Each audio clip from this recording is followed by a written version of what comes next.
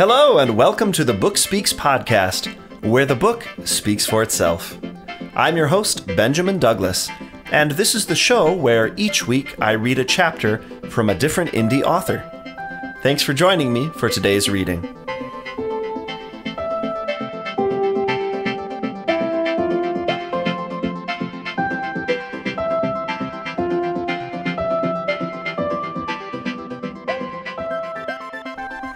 Hey everybody! Welcome to episode number 31 of the Book Speaks podcast, where the book speaks for itself. As always, I'm your host, Benjamin Douglas. Thanks for being here with me this Friday evening. If you are a reader, then I hope you really enjoy the indie author you're going to be exposed to tonight. And if you're a writer, especially an indie author, I really hope that you find this informative and useful, and it gives you some context in what a new indie author in fantasy is doing.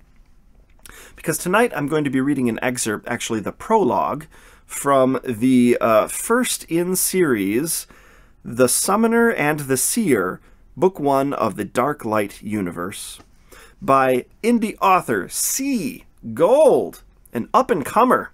Yeah, so I'm going to begin, as I always do, by reading C's Amazon author bio. C. Gold is an avid World of Warcraft gamer and book-reading junkie. She enjoys reading a variety of genres, including fantasy, science fiction, urban fantasy, paranormal, and a variety of romance combinations. Her worlds are influenced by her background in electrical engineering, physics, computer science, and math. After a long career in software testing, she began writing the stories that kept clamoring to be told. Right now, she's writing fantasy in the Dark Light universe and science fiction in a series based on techno-mages, like the ones that appeared in Babylon 5, who use technology to simulate magical effects. Her website may be found at www.thegoldenelm.org, and her Facebook page is at https://www.facebook.com/author.c.gold. Cool. And if you're interested in what you hear tonight, I do recommend that you check out the show notes, http://thebookspeakspodcast.wordpress.com. I'll have a link, as always, to C's website and to her Amazon author page. If you just go to Amazon and you just look up C. Gold, you may or may not have luck, because there are so many things sold on Amazon, and apparently quite a few of them have or are colored with or look like or somehow involve the word gold. So there's that. If you do a search, maybe search for the title, The Summoner and the Seer. C is another one of these authors who is active on Kboards, and it's so cool because I feel as though Kboards is one of those resources where there are like waves of authors. Like an author class comes onto the scene, indie authors, and they like hang out there and other places like the 20 Books and 50K group and other forums and stuff. And they help each other, and they do like group critique, and they build each other up. And then they kind of like eventually tend to go their separate ways. I mean, you don't really see like the first people who were on Kboards there much anymore. Some are, but like, you know, Hugh Howey or like Amanda Hawking, right? You don't really see them that much. There are reasons for some of that, but a lot of it, I think, is just that they get so into their own thing that they're doing when they get big. This is not saying everyone gets big, but they go off and they branch off. And even people like the wonderful, magnanimous Chris Fox, who, you know, I fairly idolize as far as an indie author goes. You know, he used to post a lot more on Kboards than he does now that his star is kind of on the rise. And part of that is because he's got his YouTube channel platform, but part of it's probably because he's just busy, frankly, you know, and Kboards is one of those places where you find your community and you give and you get, right? So while you're there, you ask for help, you ask for feedback on blurbs and covers, and you ask for marketing advice, and you also participate in other people's threads, and you sort of share your own experience and wisdom and what you've been hearing elsewhere, and kind of loop everybody in. So anyway, long story short, this is where I found C. Gold, is because she and I seem to both be part of the same class, if you will, or the same yearly community, I guess, on K-boards, which I think is super cool. I mean, there are a handful of us now that are kind of building some, you know, informal connections, and we never like met, but it's pretty cool. And I'm so happy to feature her on the show today. I gotta tell you, reading this work, it was like, yeah, like you start and it's like, okay, and then like a couple pages in, you start to, yeah, and then a couple more pages, you're like, yeah, and then, like by the end of this prologue, see, I'm hooked, man. I want to read more. So I actually, initially, I told her that I was going to read the prologue and chapter 1.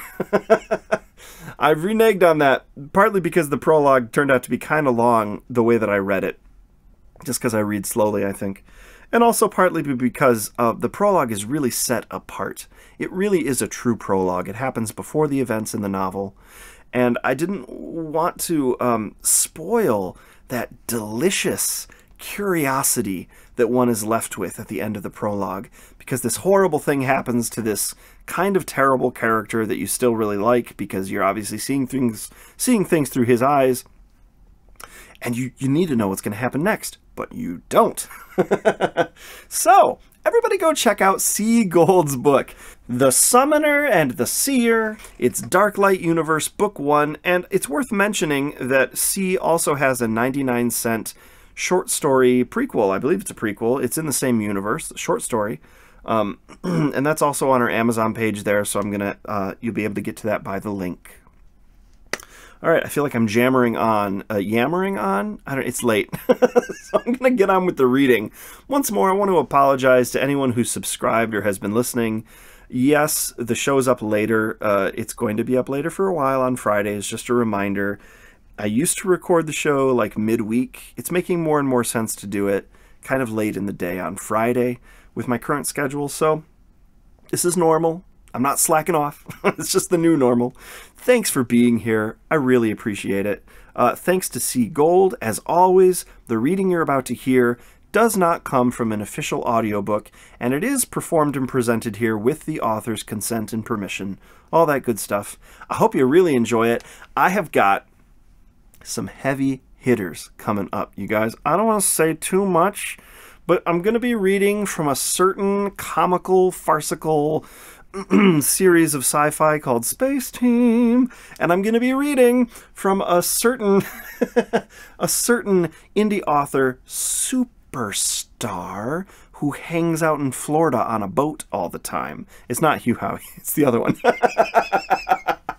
Where's it? So come back. You're going to be hearing some really cool stuff over the next few weeks. I hope you find value. I hope you enjoy it. And I hope you have a heck of a good weekend. Thanks, and here is the reading. The Summoner and the Seer. Darklight Universe, Book 1, by C. Gold. Prologue. The Sentencing.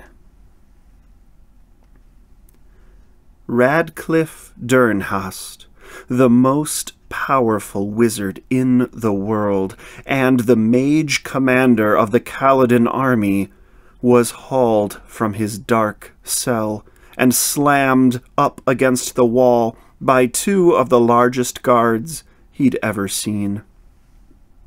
He glared at the rough treatment, but said nothing while they clamped a set of leg irons around his ankles, larger twins to the restraints already keeping his wrists and magic bound. As they shoved him up the stairs, laughing when he stumbled, Radcliffe memorized each brute's face and vowed to repay their treatment tenfold. They dragged him down dusty back corridors and shoved him into a brightly lit room. One guard kept a bruising grip on his arm, while the other fed the ring hanging between his shackles through a clamp embedded in the floor. It snicked shut with ominous finality. "Not going anywhere now," the one gripping him taunted. His sadistic grin revealed several broken teeth, probably from a habit of mouthing off. Radcliffe's hateful glare bored into the guard's eyes. While he remained silent, his thoughts churned. "Just give me 1 second with my magic, and you won't be going anywhere, ever. I promise it will take a long time for you to die. I will hack you apart, one tiny piece at a time."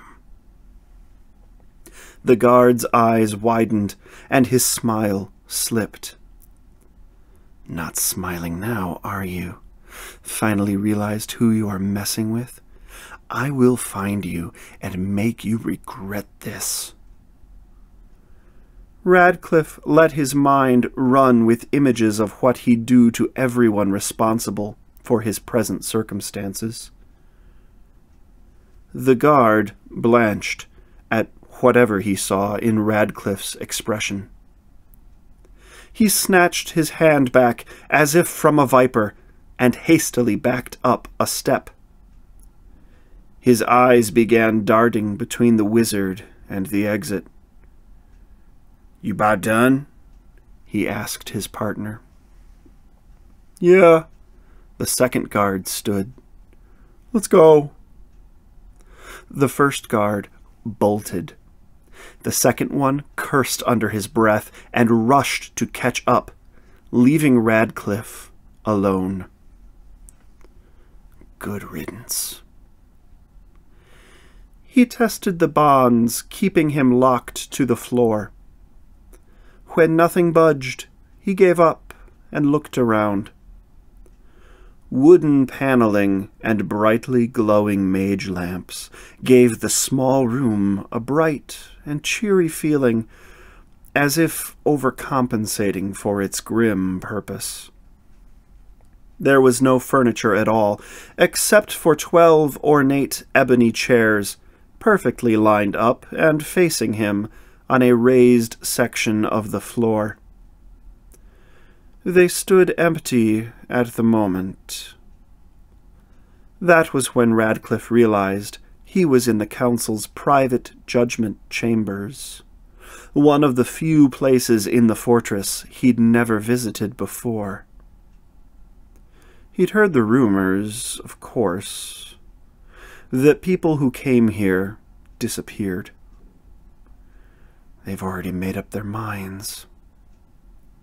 That meant there would be no trial. His enemies were taking no chances. They knew he still had supporters in the military. Before he could speculate any further, a door at the far left opened, and the members of the Council of High Mages filed in. Representing the surrounding regions, they were the second highest authority in the Empire, answering only to the Emperor. Each was dressed formally in snowy white robes with gold trim. Once everyone was in place, the door slammed shut, and they took their seats. Radcliffe glared at each one as hot fury boiled in his veins. These men and women sitting in judgment were the same people who had eagerly agreed when the Emperor had ordered him to use whatever force was necessary to annex the surrounding kingdoms. He gave them what they wanted with swift brutality, and they had no objections until he was betrayed and lay helpless at their feet. Then they turned on him like she did. "What have you done, Janine?"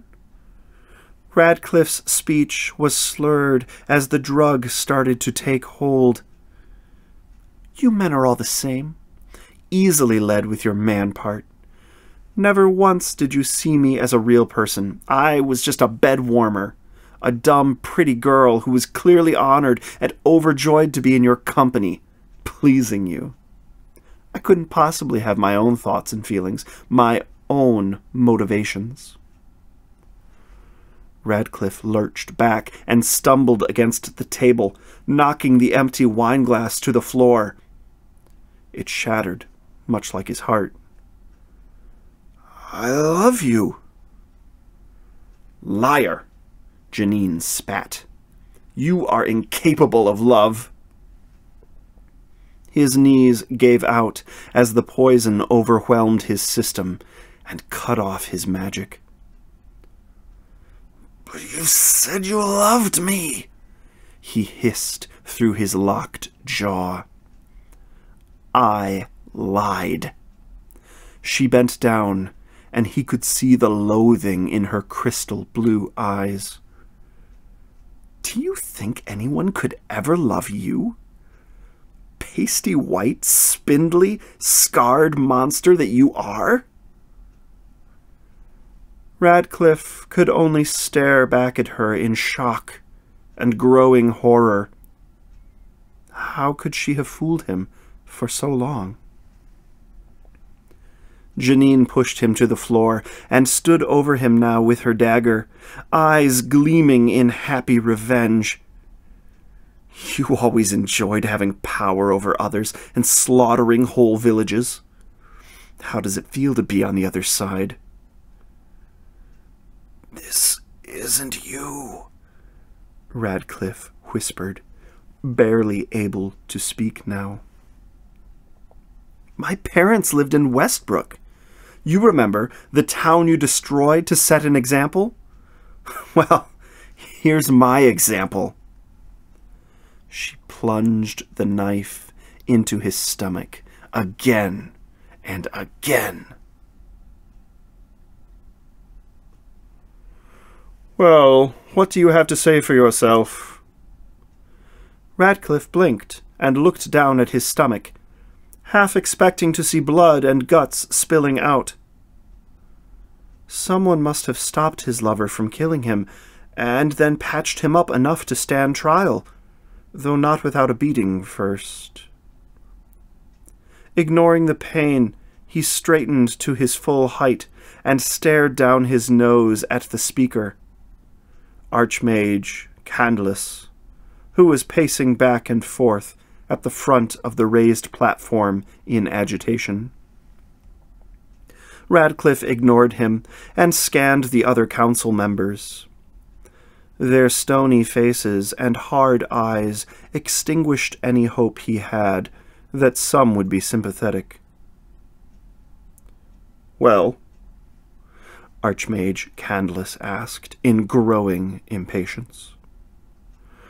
Radcliffe didn't remember being asked anything, but he had stopped listening during the long litany of his victories turned conveniently into crimes. There was no denying some of the things he'd done, like Westbrook, were considered brutal. But after news traveled of that tragedy, the remaining cities in the Westspire Kingdom surrendered peacefully. Fewer total lives were wasted doing things his way. Would you have torched Westbrook if you knew Janine's parents lived there? Of course. The answer came instantly and without remorse. Maybe Janine was right, and I am incapable of love. Then why does her betrayal hurt so much? Shoving all the feelings of betrayal, anger, and heartbreak behind a cold mask, he responded with Arctic iciness. It doesn't matter what I say. You want me dead because you fear me. Archmage Andural stood and pointed an accusing finger at Radcliffe. Your conduct in the field was reprehensible. Radcliffe wasn't surprised at the man's outburst. Andural hated him ever since the Emperor gave him control of the army, a placement Andural had long desired, yet wasn't as qualified for. Radcliffe refused to be baited. I did what was necessary. I did what was asked of me. Don't you feel any remorse for the innocents you slaughtered in Westbrook? This question came from behind him. Surprised, Radcliffe turned around awkwardly, his chains clanking in protest, and spotted a group of women at the back. 3 were huddled together in brightly colored blue, orange, and yellow robes. The 4th stood apart and captured his attention with her striking silver hair and violet eyes that challenged him. Clearly she was the one who had spoken, but he had no clue who she was. Then he noticed her green robe, and recalled that mages in Westspire used that color. These must be mage representatives from the newly acquired kingdoms. He looked straight into her judgmental eyes and gave her his honest answer. No. Their deaths saved thousands more. Radcliffe refused to lie, even to save his own skin, though he doubted anything he said would save him now. One of the women cried out, and the other 2 pulled her into a comforting hug. The woman in green stood unmoving and maintained eye contact. While her face revealed none of her feelings, Radcliffe got the impression she was somehow looking straight into his soul. Let her. He had nothing to hide. He stared back, defiant, until she looked away. Seeking an end to this farce, he faced the council. Just get this done. Archmage Candless looked only too ready to comply. Yes, let's finish this up, he said, addressing his colleagues. Each gave a subtle nod of agreement. Very well. Candless turned back to Radcliffe, a grim expression on his face. This council finds you guilty of using excessive force, which resulted in the deaths of thousands of innocents. The punishment is execution, to be carried out this evening at sunset. Wait! It was the woman in the back again. We demand extended punishment. Candless frowned. As you are not members of this council, it is left for us to decide his fate.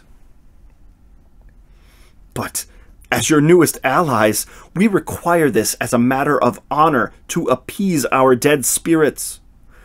He must spend a minimum of 1 year in punishment for each life he stole. The grouped women began to argue in raised whispers. Radcliffe turned his head in time to catch the green-robed woman glaring them into silence. He narrowed his eyes as he studied her. Why was she so eager to keep him alive when everyone else in the room sought his death? Silence! Candless shouted. The Emperor won't accept anything less than his death. His one-time mentor's words sent an icy spear of pain straight through Radcliffe's heart. Of all the people who betrayed him, he never would have expected it of the man he considered a father. Why isn't he here to do this himself? Actually, putting him under the Obliviate spell would be far more satisfying than his death, Archmage Anduril countered with a pleasing glint in his eyes. And as for the Emperor, let me handle him. Radcliffe shuddered at the thought of having his mind stripped of all knowledge except for a vague sense that he used to be more. Then, at the end of a year, being forced to remember everything that was stolen and know it would be taken away again in a few hours, the effect drove prisoners mad. While Candace considered it, Anduril spoke up again. Just think of it. The almighty destroyer turned into a harmless, sniveling nobody. Let his name be struck from the records, too, while we are at it.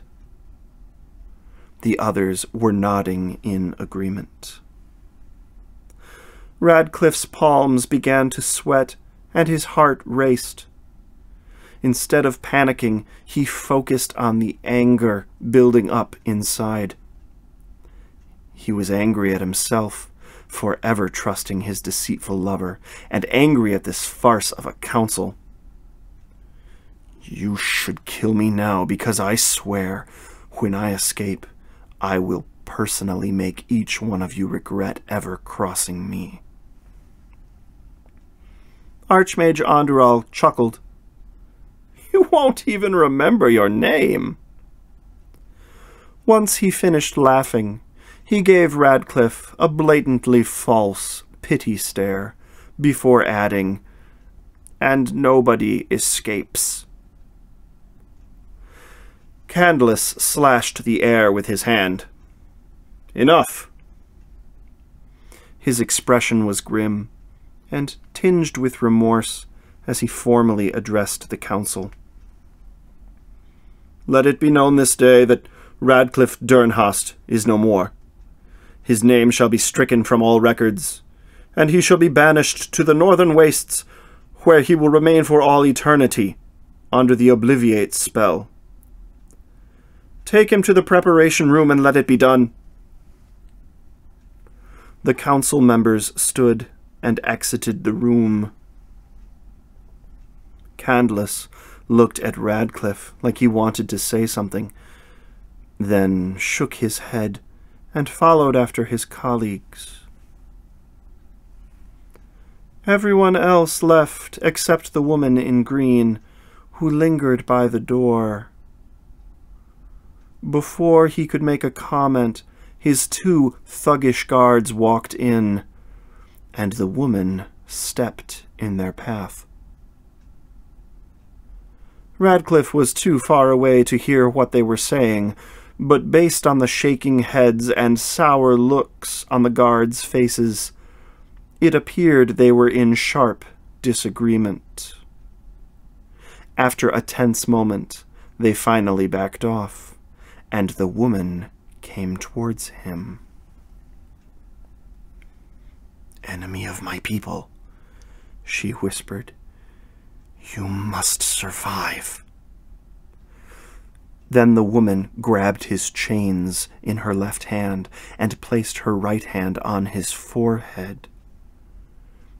Survive using whatever means necessary. Sensing an attack, Radcliffe tried to break free, but her grip was like iron. Her power invaded his mind, overran his meager defenses, and cemented the compulsion in place. He fumed at the violation. I will reserve a special hell for you when I escape, he snarled. She stared at him with all-knowing eyes. I accept that fate, if you are alive and able to meet it out. That was not the reaction he expected. Speechless and more confused now than angry, Radcliffe watched her walk away. What exactly did she mean by that? Jerked off balance by a swift yank on his chains, Radcliffe's attention returned to his two guards. They presented a problem if he wished to escape. He was still mulling over his options when his group turned a corner straight into Archmage Candless. "Ah, there you are. I expected him to be in the preparation room by now." Candless snapped at the guards. "Never mind. Hold him tight. I'll do it here." It was now or never. Radcliffe headbutted one of the guards, taking him by surprise. The sound of bone crunching gave him savage glee. When the other turned to grab him, he shoved him aside and took a shuffling step backwards. Blasted chains. "I said hold him!" Candless's angry shout boomed over the scuffle. Hands clamped onto Radcliffe's shoulders from behind, but Radcliffe twisted and sent an elbow jab into soft gut. Candless's swift curse made him smile in vicious delight. The second guard closed the distance, and Radcliffe absorbed several blows to his ribs before planting his feet and body-slamming the guard into a wall. While the man gasped for air, Radcliffe shuffled down the hallway towards a door that could lead to escape. He got about 3 steps when a hand latched onto his arm and swung him around. The first guard, bloody-faced and angry as an enraged boar, landed a meaty fist to his jaw that sent him staggering. The distraction was enough time for Candless's fleshy hands to latch onto bare flesh. A sharp jolt of power blasted into his mind, and he sank into total darkness.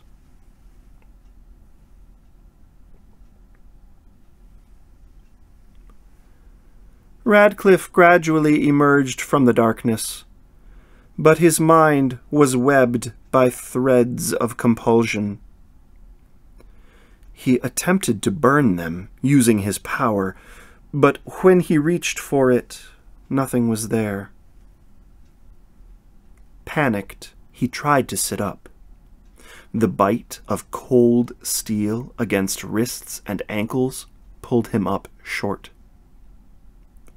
Snapping his eyes open, he saw his naked body splayed out on the chilly stone floor in a dark room containing only a desk for furniture. Good. You are awake. We can begin now." Startled, Radcliffe strained to look behind him for the speaker, but he saw only shadow. "Candless was so kind, keeping you unconscious when he spelled you." The man's sneer told Radcliffe what he felt about that nicety. "I am not kind." The voice gradually shifted locations until Radcliffe saw the figure move into his field of view. He wore a black robe, and his face was hidden beneath a hood. Only his scarred and slightly crooked hands were visible. "We have never met before. You can call me Spider." Radcliffe's heart raced. He knew of Spider. Everyone did. The man was once the previous emperor's personal torturer, and rumor had it he was also an assassin. He could believe it. There was a sickly, evil aura about the man, and a terrible odor of death. Radcliffe struggled not to gag. I'm sure you sense the compulsions in your mind. They are a small part of your imprisonment. He leaned closer, and Radcliffe saw a knife in the man's left hand, coming closer. This next part will hurt. A lot. The voice sounded like a lover's caress. Radcliffe trembled despite his best effort to appear indifferent. You like to talk a lot, he shot back. It is important for you to feel the intensity of this moment. The knife caressed his skin from his throat down to his heart. Here we are. The figure cooed with delight before plunging the tip into his chest. The blade didn't go deep, but something inside was ripped and torn away. The pain was unlike anything he'd ever experienced before. He clenched his teeth, refusing to cry out. Sweat broke out over his body, even though he was freezing cold. The scarred hands lifted the blade, dripping with his blood, and moved to his right wrist. Again, the tip plunged in, and he could feel more tearing inside. A whimper escaped his cracked lips, and his body shook. When the other wrist and both feet had been assaulted, Radcliffe was panting. It is okay to scream. Everybody does, especially on this last part. The oily voice whispered in Radcliffe's ear. The dagger was now glowing with a bright white light that obscured his view of the hooded torturer wielding it. Radcliffe had to clamp his eyes shut tight when it shifted closer.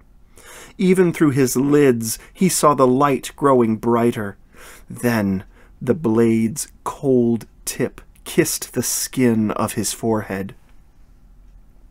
Flinching, he tried turning his head to the side, but something held it in place.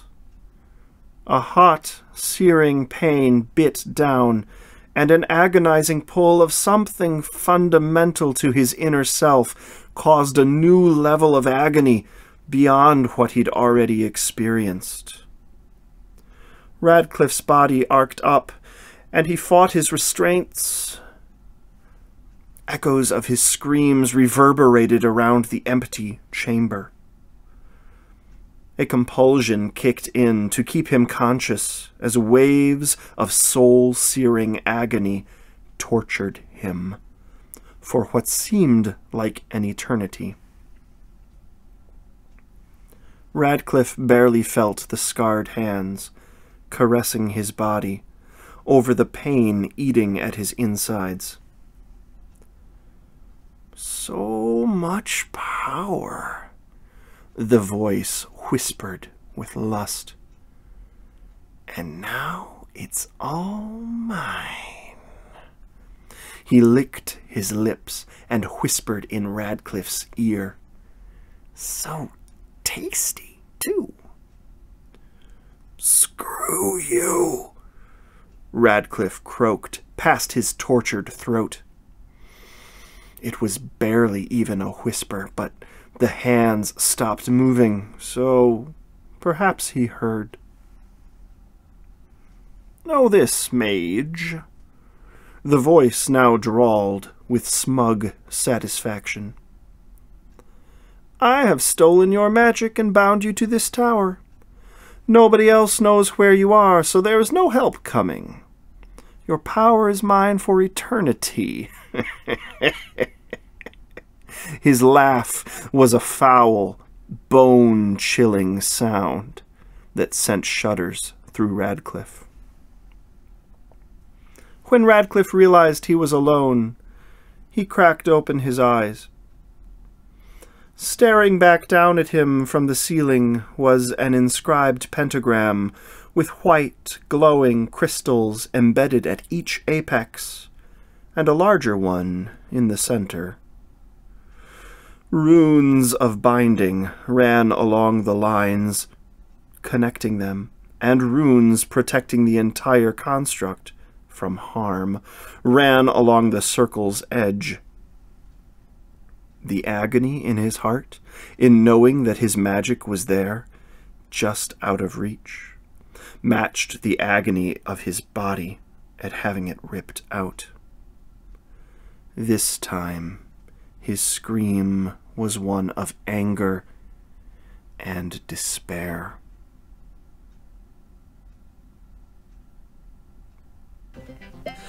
This concludes another episode of the Book Speaks podcast, where the book speaks for itself.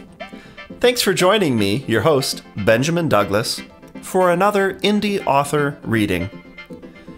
If you liked what you heard, be sure to visit http://thebookspeakspodcast.wordpress.com for more episodes and for links to the author's website and the author's Amazon author page in the show notes.